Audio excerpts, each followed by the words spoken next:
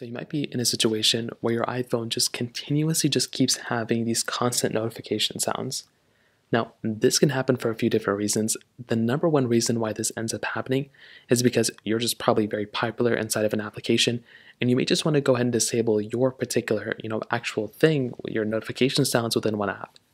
So what you can do is you can make your way over to your iPhone settings, just right into this application right here.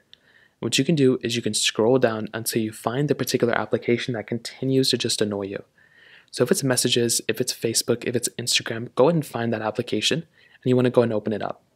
So in this case, we have Instagram right here. Let's just say it was Instagram. Well, if I make my way over into this application, there is a little notifications panel right inside of this app. So what I can actually do is I can just tap on notifications, and this little panel right here will go and allow me to see all the notifications or disable all the notifications depending on what I want to do.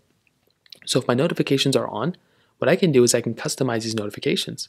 So I can go and have them so I can, enable or disable time-sensitive notifications, lock screen, notification screen, banners. If I want to go and disable anything here, I can just go and turn it off, and that's a big thing. So this is the easiest way to go and disable specific notifications within specific applications.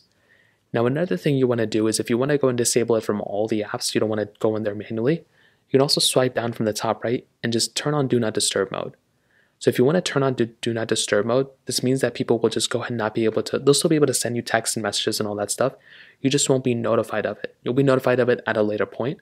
So when you go and turn it off, so that's another thing you can do as well.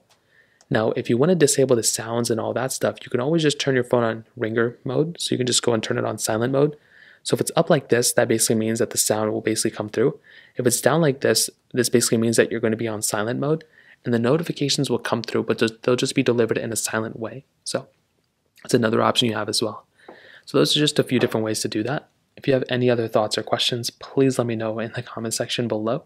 Hit the like button, that would mean so much, but definitely hit that subscribe button. More importantly than everything else, I love every single one of you guys. Hopefully I'll catch you guys in the next video.